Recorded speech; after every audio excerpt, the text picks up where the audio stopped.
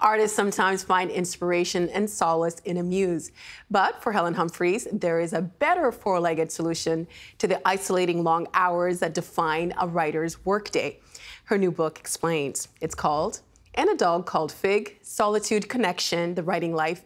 And we're pleased to bring Helen Humphreys to our virtual studio from Calgary, Alberta. Hi, so nice to meet you. It's nice to meet you too. I really love this book. What inspired you to write this book about fig? Well, I've had Vizslas for a lot of my life, and I got fig as a puppy just before the pandemic, actually in December. And I had seemed to have forgotten, even though I'd had puppies previously, how demanding having a puppy was. Yeah, that's fig. Yeah, fig at 7 weeks. And I realized when I got the puppy, I wouldn't be able to write because they're so demanding and they're just biting, and the kind of the chaotic nature of the puppy was not conducive to writing. So I decided I would just keep a kind of puppy diary while I had the puppy, and and that's sort of how the book started. It just kind of evolved from this little diary I kept when she was a baby. And Fig is adorable. We're going to talk about Vizslas in a second, but you've written poetry, novels, and literary nonfiction like this book. How did you become a writer? I've always written. I was one of those writers that since I was a child, I wrote. As soon as I could read, I started writing, and I sort of, wrote serious novels when I was 10 and that sort of thing. So it's just always been the way I've expressed myself, I guess. And you were shy too as a child, right? Yeah, I was really shy.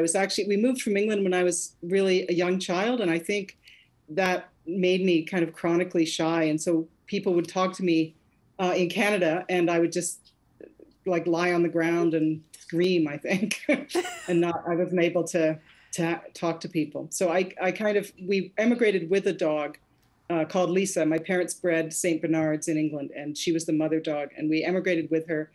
And so I still had a close relationship with her. And I think I just, she became my companion, and instead of, humans.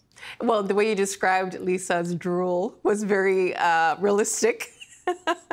Yeah, she was 150 pounds. She was large. And she had, St. Bernards have these long ropes of drool down the sides of their faces. And so always there, and she would shake her head and they would just sort of attach to whatever was around the dog, so it could be you or it could be the wall. It's always good to get out of her way. I could just picture you as a little girl just being covered with this dog's spit. But Helen, you're going to read something from us from the book, and if you could take it away for us, please. Yes. Being a writer is confusing because it is both lonely and all-consuming. It is no surprise to me that writers often suffer from mental health issues or substance abuse issues, or even kill themselves. It is hard to stay healthy in a profession that has so much instability and failure built into it. It is hard to remain in the state of vulnerability necessary for creation, while also handling the demands of life and making a living, and dealing with all the rejection that is standard fare. There is always rejection in a writer's life, whether for a grant or a prize or being turned down by a publisher. It never ends. Sometimes the loneliness is the easier part. I mean, that last line, sometimes the loneliness is the easier part. Do you think writers are inherently solitary people? I think most of them are. Most of the ones I know are, because it seems to be necessary for creation to be in that alone space. I don't know many. I know some writers who can write in a crowd or crowded place or with other people around, but I know more that need the solitude and the aloneness. And then, of course, it just sort of morphs into loneliness, I think. Are you a solitary writer? I am a solitary writer, yeah. Mm-hmm. I can't have noise around me, I think. When I'm writing, it just gets in my head and gets in the way. Does having a dog kind of force you to come out of your shell a little bit? Yeah, having the dog is great because dogs don't talk. I mean, they are expressive, but unlike a human, they aren't going to ask you a question or want something from you. They'll sort of exist in your space with you, so you're not completely alone, but they are quiet themselves and into their own, worlds already. So it's like you can have a companion, without having to have an intrusion, I suppose. I thought it was really beautiful the way that you were writing about how you see things, especially when you are with a dog. In your book, you write about being aware of inhabiting spaces once filled with previous dogs, maybe, or loved ones who passed. How does sharing those spaces make you feel? Yeah, it's funny. I got the new puppy Fig, and I took her when she was probably too young, and it was the middle of winter, so it was freezing. But we went for a walk where I had taken, I used to take my old dog Charlotte, who was a fantastic dog and who had only died the previous summer. And there was this moment in the walk where we crossed this field that I had crossed with Charlotte many, many times, and I could feel those two moments kind of intersect with one another. I mean, they were separated by time, but there was an overlapping that was kind of beautiful. And I thought, oh, there's a kind of continuity to having a dog that sort of just goes past the life of the dog itself and just joins everything up together. And that's, I don't know, beautiful and kind of wonderful experience in my life, I guess. You also wrote that when you were with your dogs, you would always see these incredible creatures like stags. I will tell you a funny story. Last week, my dog Zoe got sprayed by a skunk. And there's at one moment, so my husband was walking Zoe. Zoe got sprayed by the skunk and then ran. And then my husband saw Zoe and the skunk, and then he ran. So this picture of my big husband and the dog all running from this little skunk.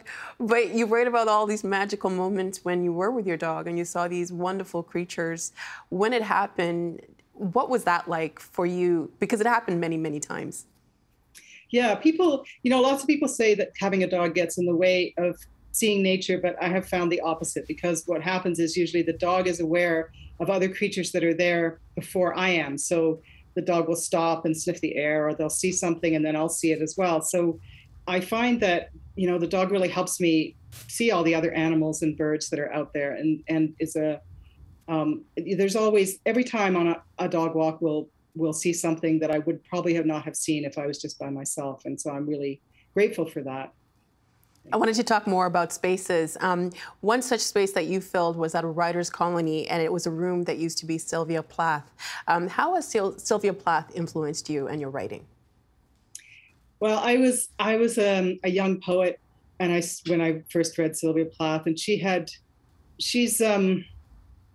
I guess the generation, 2 generations ahead of me. She's my mother's generation, and her children are my generation. So there's a sort of she's close enough to sort of, be in the room with, in a sense.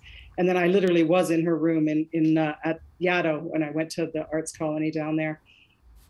Yeah, I was very influenced by her poetry when I was young, and it had a big effect on me. And so it was another one of those intersection moments, when I went to Yaddo and I got to use her studio to write in. And it was very, I think, quite unchanged from how she had used it. She had described it in one of her diaries, the furniture being in the same position it was when I used it. So there was this odd sense again that I had sort of slipped into her world without actually being in her world. I love those experiences, actually. I kind of love those moments where you kind of slide through time or in or out of time. Her bed was where it was when she was there too. So the central question in your book, And a Dog Called Fig, is what have your dogs brought to your writing life? Has this book helped you answer that question? Yeah, I think so. I really got to think about it in a way that I hadn't thought about it before. And I had noticed things before, had, little sort of revelations here and there, but I never really considered it in a kind of more longer way, and I was able to do that with this book. So the dogs have been, I think I've had a much healthier writing life because I've had the dogs, honestly. I think that because of the loneliness that's kind of built into writing, my life could have gone a different way, but having the companion of the dogs and having the dogs pull me out of writing to go for a walk or be in their world, be in the immediate world, has really, I think, kept me healthy. Well, in the book, I was going to say that you describe what your workday is like. You describe what you do in the morning, in the afternoon. I thought it was really interesting that you chose to go on these walks where you wouldn't run into too many people. So the question, I guess, is how has sharing your life with a dog given you the structure that you need to write? Yeah, well, it's first of all, it's active, which really helps the brain. Walking is one of those things that really goes well with writing. I think there's been lots of people have written about that, how well those two things go together. So starting the day off, I started off with a big walk with the dog before I work. And I think that really kind of gets my brain moving and my thoughts moving. And then, every few hours I have to come out of writing to go and walk the dog. But I think sometimes, even though I resent those interruptions, they end up being really good because I come back refreshed in a way that I wouldn't have been if I had just remained at my desk. So it's always a pause that refreshes rather than a pause that disrupts, I think. How was that impacted during the pandemic? Because before you would go and there would be no one there, but walking was one thing that all of us could access. How was that impacted for you in that time that you had for yourself? Yeah, that was hard, the pandemic, because literally everybody was in all the places where I had previously enjoyed them, completely by myself sometimes. And yeah, so I just had to stagger my hours. I had to sort of go further afield and also go different earlier or later so I wouldn't run into people.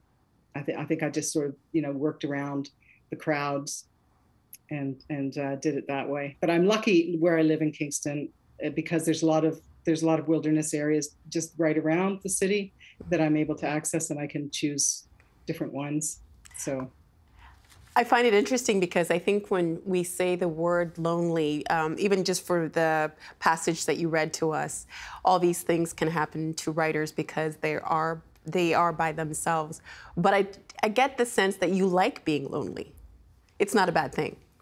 It's okay. Yeah, I'm used to it. Like, it's not a terrible loneliness. I don't think it's a loneliness that's at this point that's damaging. I think it's just a loneliness that's kind of a prerequisite to being a writer, or condition of being a writer. I think that's a better way of putting it.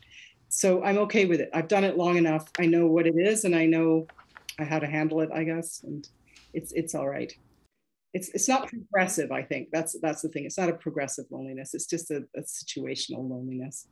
Well, I'm going to prepare the audience for some cuteness because we're going to talk about the Vizslas that you have owned, and you've owned 3 dogs as an adult, and you've stuck to one breed. Why Vizslas? Why is that your breed? Well, they're not an easy dog, I think, in terms of dogs, because they're high energy. They're a hunting dog, and they're also high energy and kind of high needs. They need to be around you. They're not dogs you can leave alone for long periods of time, but I like their level of engagement with humans and with the world. And I think I've become kind of really attached to that level of engagement. And that's why I like them. They're funny, they're curious, they're playful, they're smart. Vizslas, when they're younger, they have blue eyes, right? Can you describe what they look like? Yeah. Yeah, they start with blue eyes and then their eyes go green, actually. And then it takes a long time before their eyes go kind of amber. Usually that happens around a year or a year and a half or something. But Figgy's eyes are still a bit green. So in some ways, I think she's still a puppy, even though she's almost 2.5 now. They're just stunning creatures. Let's talk about your first Vizsla, Hazel. Can you tell us about her? Yeah, I was thinking, before today, I was thinking about how it matters when you get a dog. Doesn't it? Like that's part of the experience of having the dog. And I think because I was in my 30s when I got Hazel, I was pretty young compared to how I am now. And I was very active then. And so a lot of my experiences with Hazel were experiences canoeing or, hiking, or they were out in the natural world because I spent a lot of my time out there. So she was a great dog. She lived to be, she's pretty old in that picture we just saw. She has her white face. And she lived to be 13 and a bit. And she died the same week your brother did? Yes, the same. My brother died on the 3rd of December and she died on the 8th of December. It was a terrible week. Unexpectedly, she died unexpectedly. Yeah. How did that impact you to lose two loves of your life? Yeah, I was pretty numb to it, actually. I had just flown back. My brother had died in BC, and I had just flown back. And Hazel sort of, I took her out in the morning and she peed blood, and I took her to the vets, and the vet said she was full of cancer and had to be euthanized. So she was euthanized the next day. So it was all kind of this numbing, horror, I guess, that that was hard to bear at the time. But You had another puppy called Charlotte. Charlotte. Why was Charlotte so special? Well, Charlotte, I think, was a Vizsla anomaly, actually, because she was really calm, confident, and really kind of wise. And from a very young age, I could do things with her at 6 months that I still can't do with Fig at 2.5, because she was just so sensible and laid back, you know. But Charlotte was great because I got her shortly after my brother died. I got her in the spring. He had died in December, and I had a series of losses that went along with his death, Hazel's death. I had a relationship breakup. I had one friend die, another friend got diagnosed with terminal cancer. There were all these things that happened. So the dog, you know, I was lucky in Charlotte. She was this kind of calm presence, and it really helped me get through that time. I think more than anything, I depended on her nature. She had that really great nature. Her eyes were just kind of, it's like you felt you could see inside her, like into her soul. Yeah. I know, she was a very soulful dog, and she was very kind of magical dog, I think. And the weird thing about Charlotte that is strange to me sometimes is after she died, you know, we did this same walk every day. We saw the same people. We had this kind of patch of ground we went over, you know, for 9 years.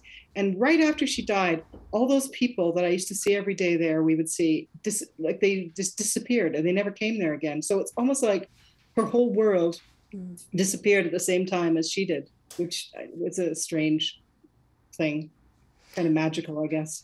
Well, I was really touched with your understanding of grief and love. People said to you that Charlotte was irreplaceable. Your own grandmother lost her husband, your grandfather, at a very young age during World War II, and she thought she could never love again. You disagreed. How so? Yeah, I think you have to love again. I think love, the act of loving, is about being engaged with life. And I think to be alive, to be fully alive, we have to be engaged with life, even if it leads to grief. I mean, it's just part of it, you know. So if you've loved once, yeah, go out and love again. Like, love harder. I think love as much as possible. Love as many people, animals as you can. We're only here for such a short time. I've heard it described this way, that love is the price we pay for being alive. Yeah, that's good. That's right. I wanted to read something else that you write in the book. You write in the book, being with any young animal, and I include babies in this, is an excellent way to study character. How does anyone become who they are? What are the subtle shifts of personality growth? One of the reasons I like having a dog from puppyhood is because I will be there for all of their development and will know the dog deeply. There will be no surprises. I will not have to piece together my dog's backstory based on individual bits of evidence that present themselves over time. This is something else that really touched me, because at one point when Fig and you are getting to know each other, you wonder about what it was like for Fig to leave her family and to leave her siblings. And I've never thought of people actually thinking about that. It's kind of like you take the puppy and it's my puppy, but the way you describe it, it's like we're strangers and we're living together and we're trying to figure out, you know, like how we got along. So I thought that was really beautiful the way you described that. Thank you. I mean, you're forced into an intimate relationship with a puppy, but you're essentially strangers, and it's odd, because, you know, with a human baby, at least they're the same species as you, and probably, or might not be related to you, but they're the same species, so you have an understanding. But with a puppy, they're completely different, and then yet you have to exist very intimately right from the beginning. So I think there's a lot from both sides. You know, they don't necessarily like you in the beginning. I think all my dogs have not necessarily liked me right from the start. They've just wanted to, you know, go back to their real family. Well, I wanted to share some of my puppy's pictures, because during the pandemic, we adopted a rescue called Zoe, and she's a mix of German Shepherd and Lab. There she is as a puppy. And I was interested in what you said about being there for the development, and that's my daughter with Zoe, BFFs. What do you think we've missed from not being there from the very beginning? But your puppy looked quite young. How old was your puppy when you got her? We got her at 8 weeks. Oh, yeah. Well, you were there from the beginning, because usually they take you know, you don't get them much before that. that's the time that it's good to separate them from their mother. It's the time they can be separated. So, I mean, you probably, you just, I don't know, what you missed, I guess, was the close relationship with the siblings and the mother that they have. But your book helped me understand that, because there is signs, there seems to be a little bit of trauma that she exhibits if we leave, or there's certain things that scare her that we don't understand. So even during that time, I think after reading your book, I understand her a little bit better. But I want to talk more about Fig, because you would think the third Vishla would be easy for you, but Fig wasn't. What did you go through at the beginning with Fig? yeah, she's the most difficult one I've had. Because she's very, like, this is what I've learned about her. Like, you have to study the puppy to figure out who they are, aside from their breed. I mean, all breeds have characteristics, but all dogs are individuals. And so, Figgy is a highly emotional dog, and she's highly sensitive, and oh God, she's so cute there. She's adorable. And so she's really, really sensitive. So she gets overstimulated really easily. So one of the things I know to do now is to try to keep the level of stimulus down for her so she can handle things easier. Well, that means a strict routine and keeping her out of the way of things that, send her over the top, I guess. Well, you describe in the book having like blood, because she was scratching you, she was biting you. At one point, your mom was visiting, and I think she also left her mark on Fig. How did you and Fig end up working out your problems? I don't know. We're just like Stockholm syndrome, right? Like, we're just thrown together, so we have to work them out. Like, I don't know. It was rough though. She just kind of operated out of her feelings without any governance on them, And so I don't know. I think the best thing I did with her was just to really institute a routine really early on and stick to it, and that she could then rely on that and not have to be in this hypervigilant state, because she's not a highly confident dog. I think this is what I learned. She feels she needs to be vigilant a lot of the time. And Charlotte was a very confident dog and didn't have that need. So I just sort of had to work with that, I guess. But I guess we just got through it, and she got older and I got smarter, and it's okay now.